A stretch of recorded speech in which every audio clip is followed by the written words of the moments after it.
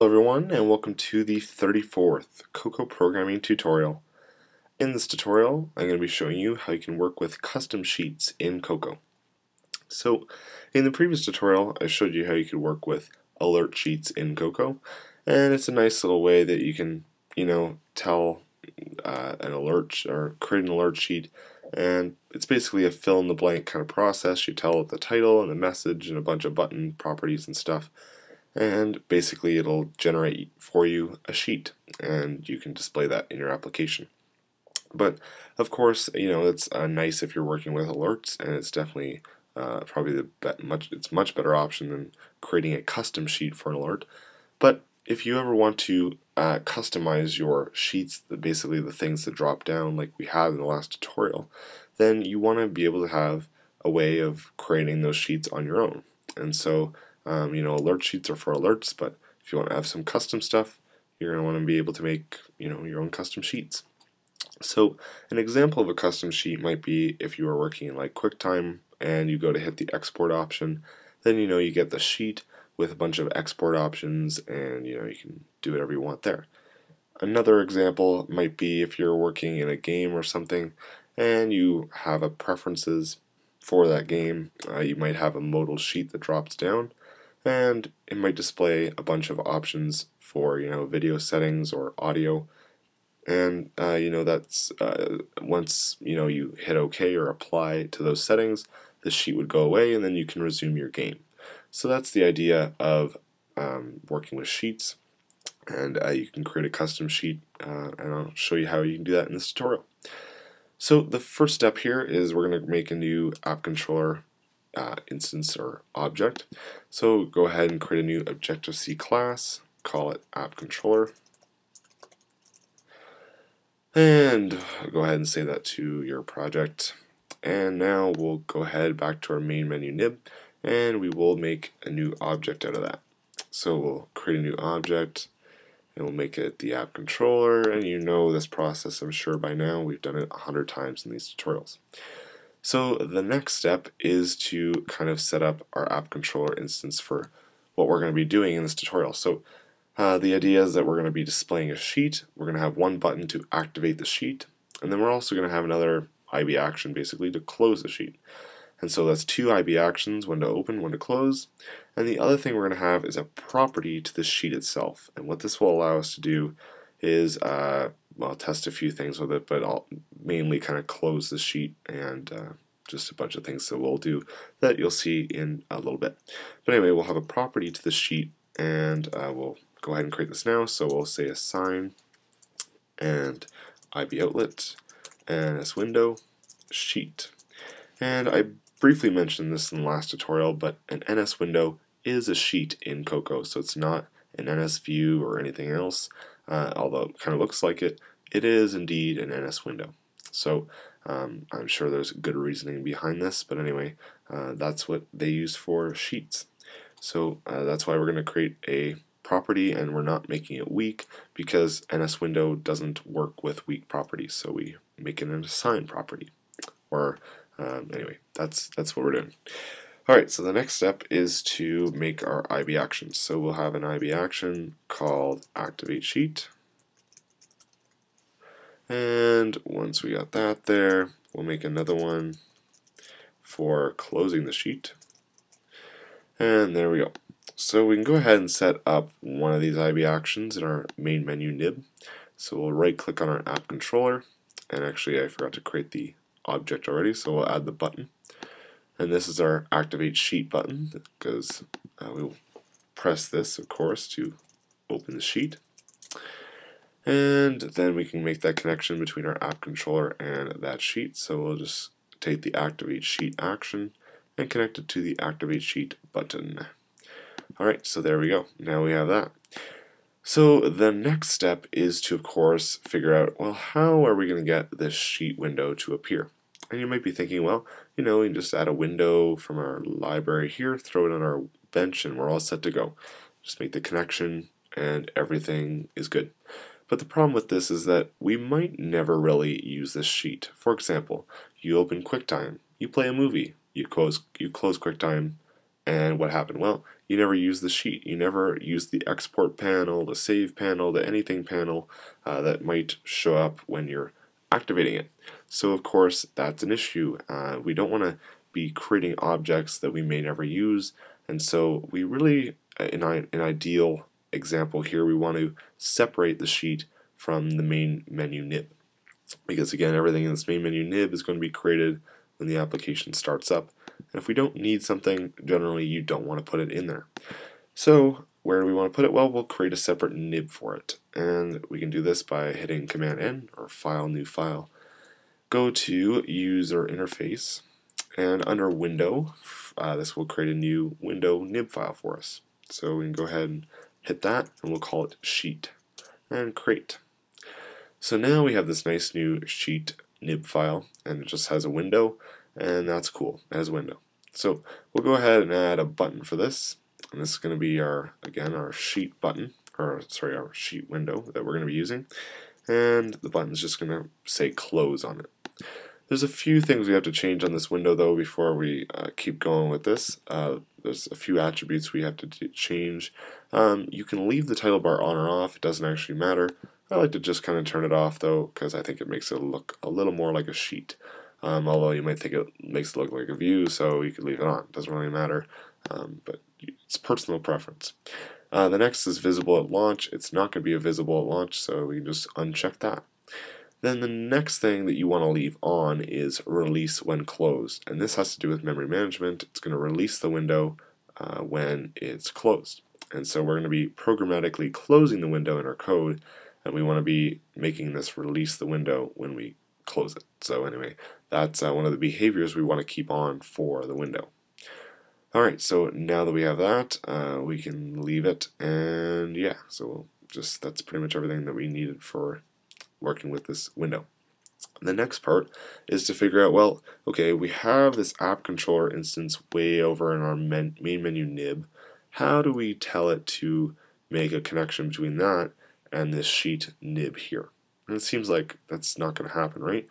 Well, it's pretty tough to really envision how this works, but basically what we want to do is, as the app controller instance over here, we want to become the owner of this sheet nib. And how this works is we can say, well, files owner, you are going to be the app controller instance. And we just change our files owner to become the app controller. And what we're going to do in code is actually tell in our app controller class, we're going to load up this nib and say that we are going to become the app controller, or sorry, the app controller is going to become the owner of this nib file. And so that's how we can kind of do that. And the neat thing though about doing this is that we can make all the connections in Interface Builder. So we don't actually have to do any special stuff. We can make all the connections right here by just saying that our files owner is going to be an app controller. So we can make the connection between the close sheet action and our sheet property that we had. We can connect to the window. And there we go. We've made all of our necessary connections. So now that we have that, we have to, of course, get back to the code. So the code for this is always fun. Activate sheet is the first thing that's going to happen, of course, when we go to hit that activate sheet button. And I'm going to go ahead and just change this to IB action because it's kind of appropriate, I guess, for what it is. But anyway, that's the same thing as void if you didn't know. But anyway, I just changed it to IB action just to make it look a little more like what it should. Okay, so now that we have our little method in here, what is the activate sheet method going to do? Well, it's going to first have to load the nib that we had. So it has to load that sheet window out of the nib. And so what we're going to be doing for this, and I actually forgot to do something for this tutorial, but what we want to do, of course we had our property for our sheet window. I forgot to synthesize that, so go ahead and synthesize that. I'm going to say synthesize and sheet and gets underscore sheet. And that's actually going to be a new feature in an upcoming Xcode to automatically synthesize this stuff. But anyway, aside from that, anyway, make sure you're synthesizing the property for the sheet. Alright, so going back to what I was trying to explain here, the activate sheet action is going to open up that nib or load the nib. And what we want to do is we want to say, well, if there is no sheet, So no underscore sheet. Then we want to create the sheet. Basically, we want to. That means basically we never loaded the nib, and so that's what we want to do. Because if we loaded the nib, we would have made that connection that we said in Interface Builder, and obviously we didn't yet. So we have to load up the nib, and to do this, we can use the NSBundle class. And NSBundle is kind of a neat class that you can work with, and it simply has a bunch of methods that you can use to load some resources in your application, but we're not going to go into too much detail in this tutorial, but anyway, you can check that class out on your own time if you want.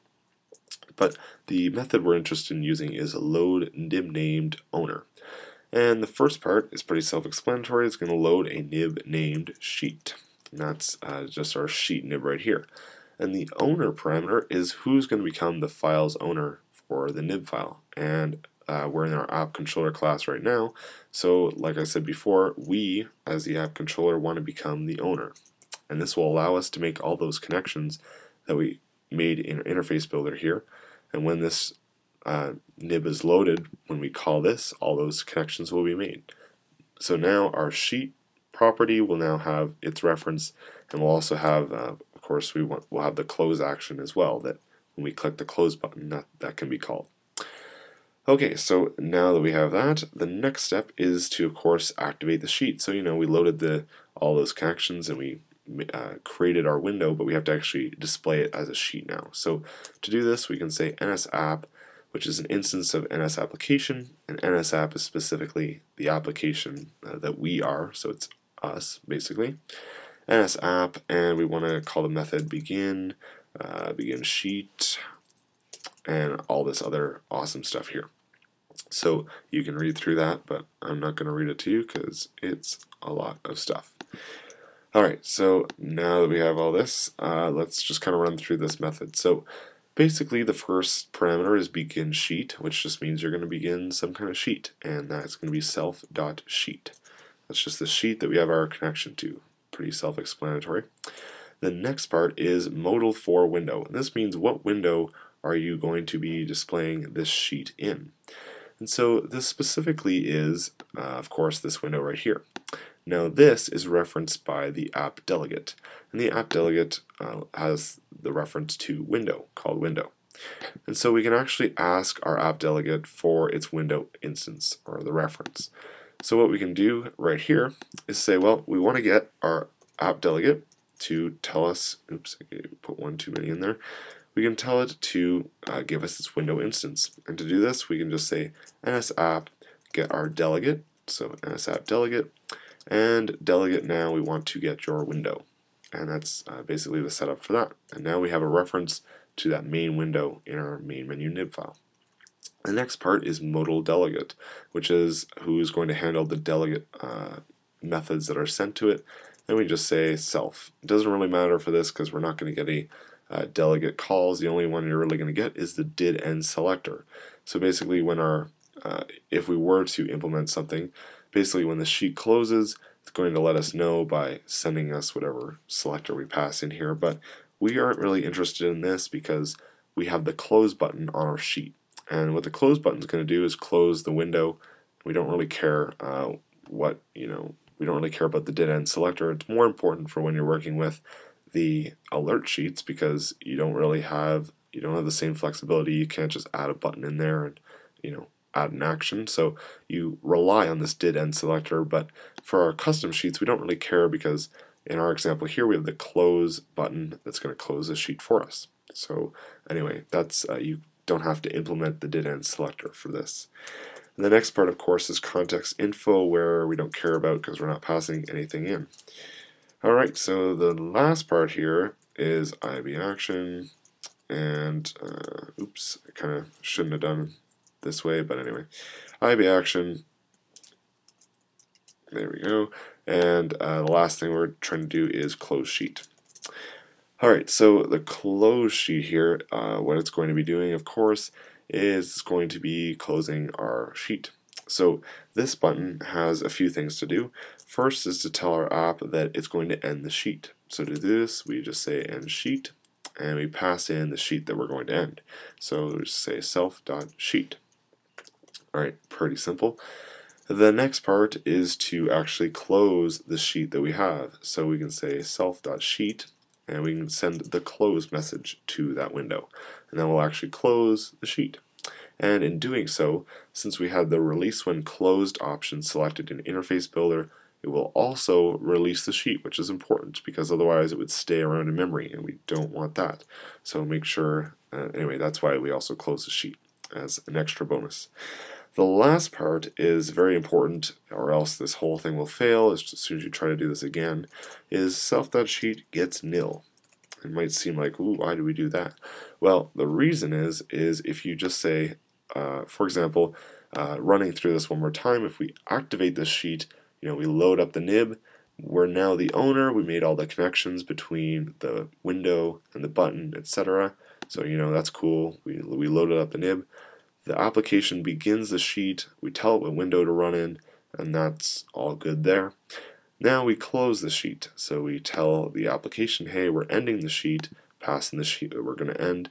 You close the sheet, this will tell our interface, well, doesn't tell Interface Builder anything because Interface Builder is just for us, but it tells the window since it's going to release when closed, so it's going to actually send a release message to the window basically, and that means that it's going to bring its retain count down to 0, basically getting rid of the window object. So it'll clean up your memory. And so that's important, but the last step, you might be wondering, well, why do we do that if we're releasing the window right here? The reason for this is that the sheet will still have a reference to the window, because even though you release an object, its memory address is still there, even though the object really isn't. So this is still pointing to the same address, even though the object isn't there. So we have to say point to something else, basically point to nil, and this will allow us to, when we call activate sheet again, it'll now not, the sheet will be nil. So this will be true, and it'll reload the nib the next time around. If we don't have this call, our whole application is going to crash when it goes to activate the sheet again, because it's still going to think that it's pointing to a window even though it's not, and then when it goes to load this up, it's not going to have any reference, so it's going to crash. You can try it by simply commenting that out, and I would suggest try doing that so you can understand this a little better.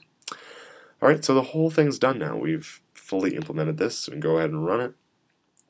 And build run, activate sheet, ooh, pretty, get a nice little window, move the window around, close, activate, close, activate, close, activate. Alright, there we go. And that is that. So those are your custom sheets, and you can fully do whatever the heck you want in this window here.